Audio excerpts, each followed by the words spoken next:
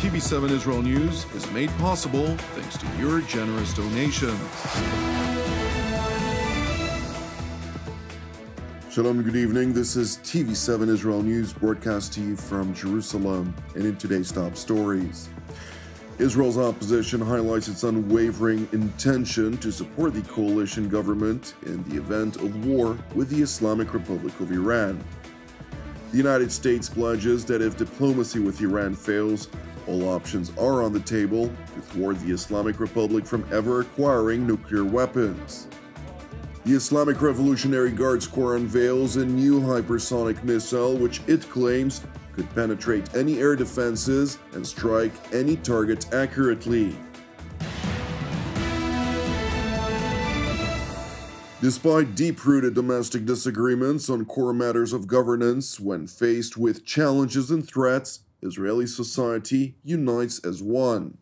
Speaking at a commemoration ceremony for fallen IDF soldiers of the First Lebanon War of 1982, referred to in Israel as Operation Peace for Galilee, President Yitzhak Herzog emphasized that the scene of thousands of Israeli men marching northward, united, focused on one common goal. Our sons marched toward Lebanon's bleeding soil, not because of their eagerness for battle, but rather their deep and moral commitment, a commitment of a sovereign state to safeguard the peace of its citizens, to protect its communities against long arms of terror that launched Katyusha rockets on the Galilee region for many years with a clear purpose: to harm, to kill, with no discrimination nor an inch of morality. The Israeli head of state went on to note the regrettable reality in which Israeli citizens from all sectors of the land are forced to contend with periods of threats of hostile aggression. Regrettably and painfully, it was not the only period in which residents of our north felt this way, and they weren't the only ones. Over the years, citizens of Israel and its residents, almost in every location, felt threatened at one period or another. From Jerusalem to central Israel, in Judea and Samaria, who faced repeated terror attacks. In the north, namely, statistical threats, and of course, also in the south, the Gaza periphery, Israel's periphery.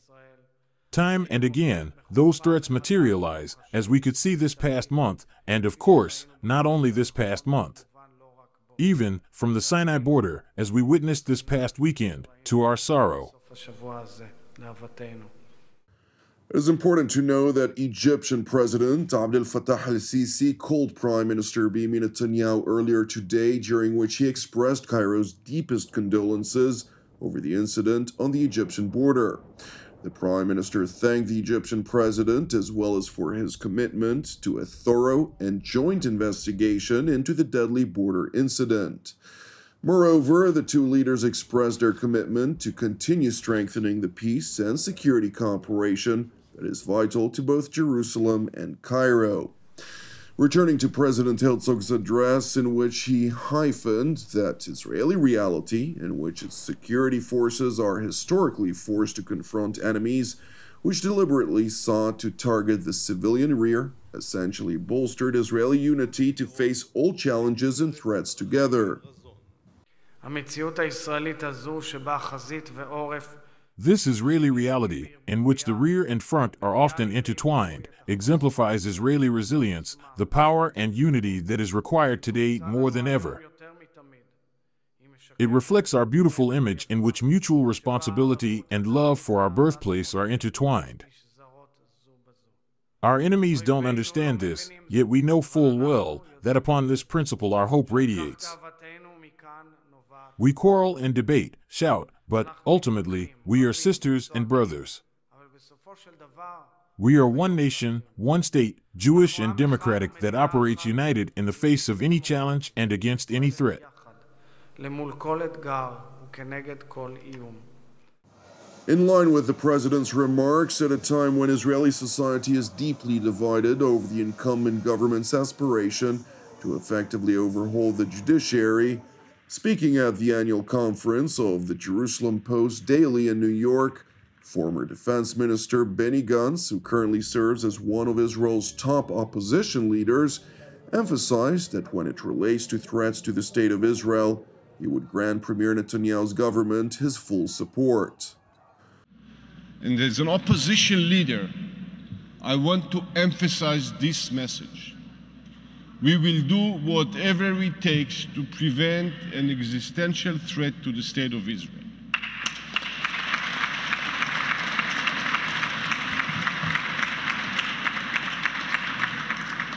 Despite our differences, should the time come when action is needed, this government will receive full support from the opposition in any determined, appropriate, and responsible action.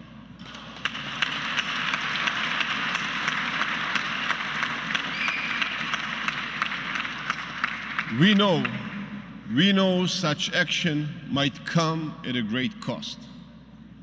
But as always, in these matters, all of Israel's leadership and people will unite.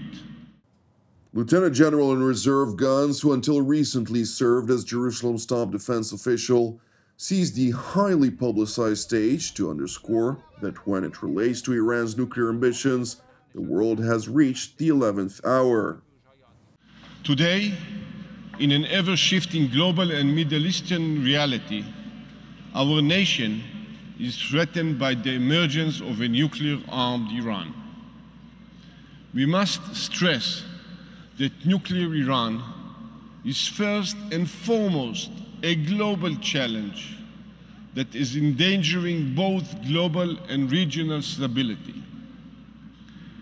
We have reached the 11th hour, and we cannot allow Iran to obtain nuclear weapons.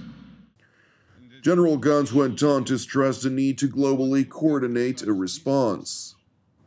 Our coordination with the international community, which will face the consequences of Iran's armament, is imperative.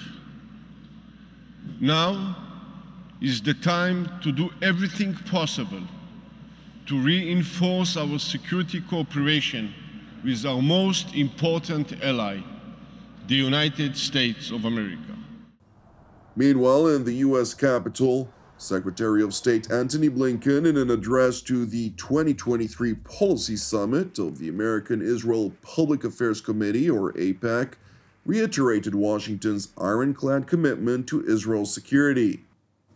The U.S.-Israel relationship is underwritten by the United States' commitment to Israel's security. That commitment is non-negotiable. It is ironclad. Washington's top diplomat went on to acknowledge that there is no danger which Jerusalem faces that is graver than the one posed by the Ayatollah regime in Tehran. But there is no danger that Israel faces that is graver than the one posed by the Iranian regime. That regime routinely threatens to wipe Israel off the map. It continues to provide weapons to terrorists and proxies like Hezbollah and Hamas, who reject Israel's right to exist. It exports its aggression throughout and even beyond the region, including by arming Russian forces with drones that are being used to kill Ukrainian civilians and destroy its infrastructure.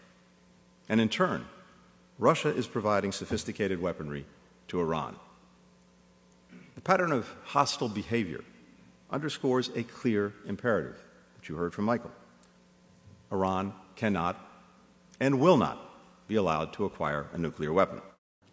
Secretary Blinken continued by reiterating the Biden administration's continued belief that diplomacy remains its preferred option to deal with Iran's nuclear ambitions. Nevertheless, if diplomacy fails, President Joe Biden is apparently willing to utilize all options to ensure that Iran does not obtain a nuclear weapon. We continue to believe that diplomacy is the best way to verifiably, effectively, and sustainably prevent Iran from getting a nuclear weapon. In parallel, economic pressure and deterrence reinforce our diplomacy. If Iran rejects the path of diplomacy, then, as President Biden has repeatedly made clear, all options are on the table to ensure that Iran does not obtain a nuclear weapon.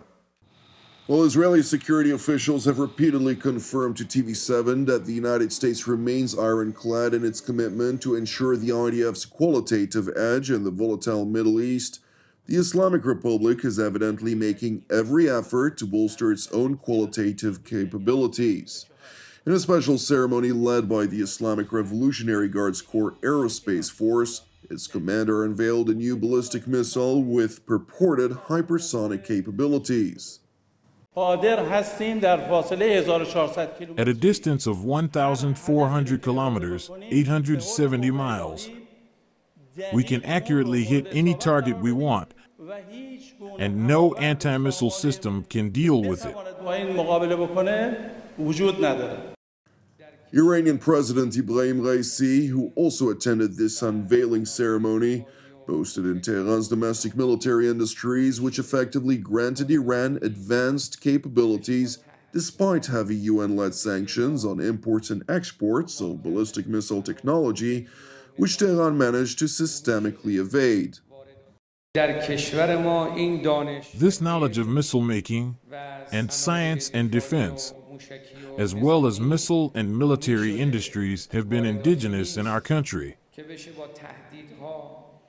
It is not an imported technology, so threats cannot remove this advanced knowledge and industry.